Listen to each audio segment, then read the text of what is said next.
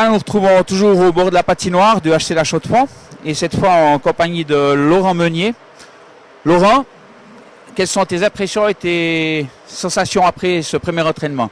Ouais, ça fait du bien de retourner sur la glace après une grosse préparation physique. Donc c'est pas tout le temps facile, on a un nouvel équipement, les patins, les gants, c'est un peu dur, mais ça fait plaisir de retrouver toute l'équipe et de se mettre enfin à jouer au hockey. C'est quelque chose qui t'a manqué, la Suisse?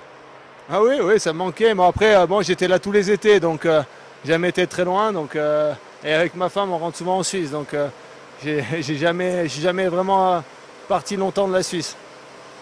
Donc, tu es sur les starting blocks pour ce début de saison?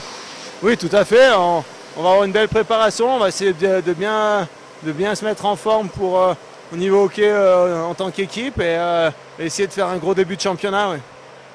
Est-ce que tu as envie de faire passer un petit message au public qui va te suivre durant cette saison? Ouais, j'espère qu'ils vont être nombreux et qu'on va avoir plein de plaisir ici à la patinoire.